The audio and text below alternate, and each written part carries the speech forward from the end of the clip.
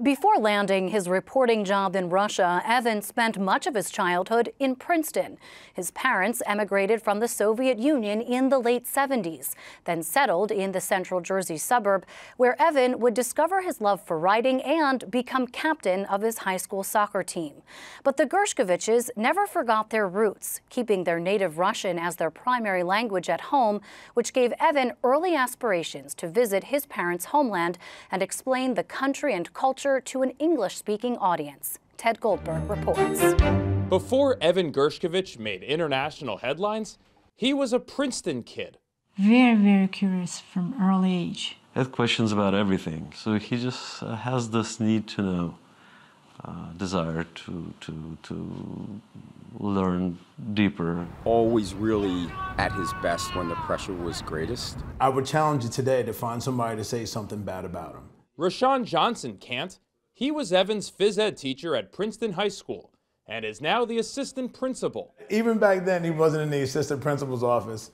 He remembers Evan as a selfless standout on the school soccer team. He was a guy that was down for the cause with his team. He would put his body and everything on the line. It didn't take long to figure out how special he was. Wayne Sutcliffe coached Evan for all 4 of his seasons on varsity. We got to know him very, very well over 4 years. We spent hundreds and hundreds of hours with him. During that time, Evan made a lasting impression on the pitch. Very calm player on the ball, very committed, very high soccer IQ. When you look around the team room, Evan makes several appearances in pictures. His teams won 3 straight county titles and a state championship. You can see his self-deprecating sense of humor in this signature, where he sarcastically calls himself a track star. He wasn't the fastest guy, but he didn't need to be.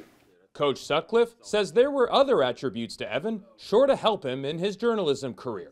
His ability to see things was better than most. He was kind of like still the hardest working guy on the team, as if in every training session he was trying to make the team. You could really rely on him. A lot of times with athletics, it doesn't just give you character, it reveals the character that you are. So like that person that like Evan was on the soccer field with his teammates, like that's who he is. This year's team honored Evan in multiple ways.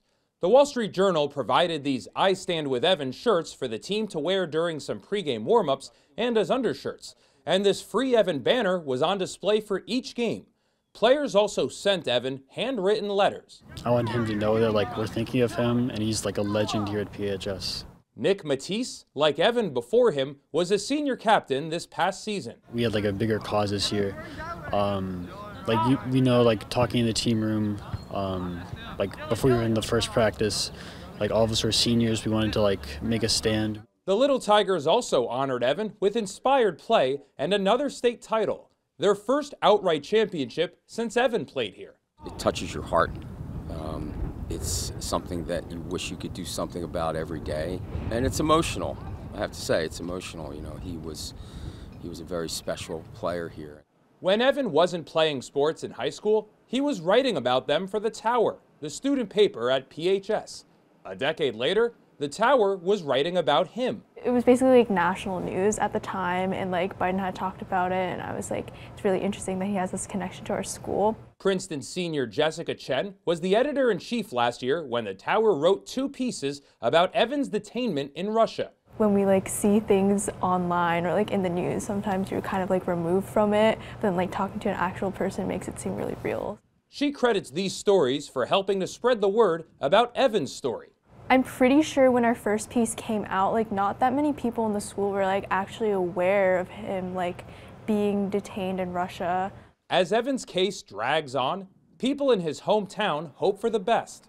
The paper cares about the alumni that wrote for it, and we care about his story. And I'm just hoping that I can talk to him sooner than later, just like all of us. Evan's childhood home no longer stands, and his family no longer lives here. But his mark on Princeton isn't disappearing anytime soon. In Princeton, I'm Ted Goldberg, NJ Spotlight News.